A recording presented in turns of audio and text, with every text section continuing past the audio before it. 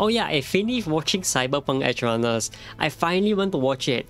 And one thing I have to say, I know there's a lot of like people in the anime community recommend to watch it, right?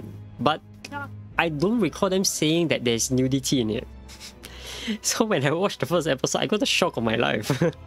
There was some sus things going on there.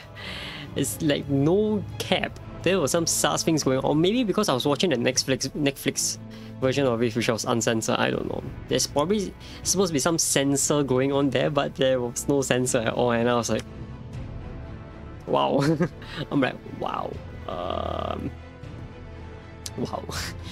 I mean, I didn't feel anything, of course, because, I mean, after all, they're just robots.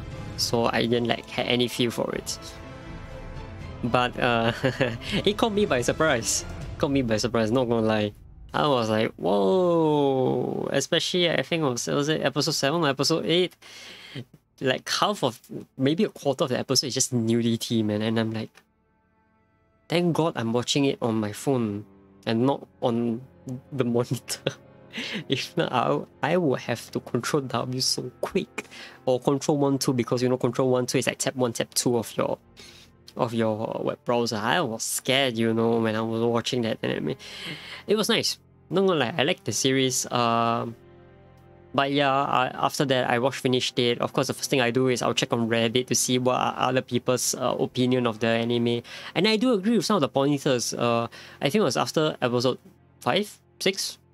I'm not gonna spoil anything.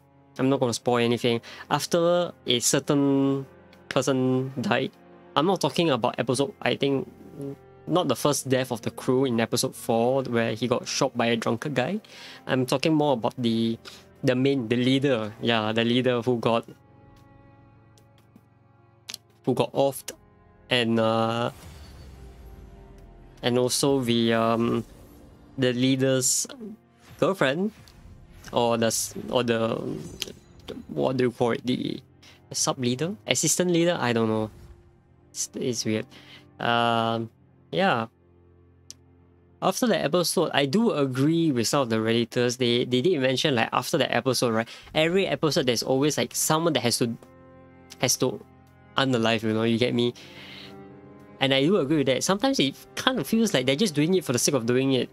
But here's the thing, is that if the source material is really like this, right, because it's from CD Red Project, whatever you call it. If it's really from them, right, then you have to agree that they really want to adapt the material. They want to be faithful to the material source, the source material, and I sincerely agree with it. But if they are not adapting to the source material, right, then why are they like just every episode is just meaningless death, you know? Someone just died for the sake of die. Someone unalive for the sake of unalive. Like, it made no sense. But yeah, to me, I like it. I like the anime. It's nice. It's nice. I like the OSTs and stuff. It's by I think it was Potterson. Is it? Wait, let me check. Yeah, that guy, OST is so good. I think he also did the League of Legends OST for the Star Guardian. I think that was nice. It was nice. The Star Guardian event sucked, but the guy who made the OST, it's nice. Nice. I'm hoping to hear more of his OST in future animes and like games.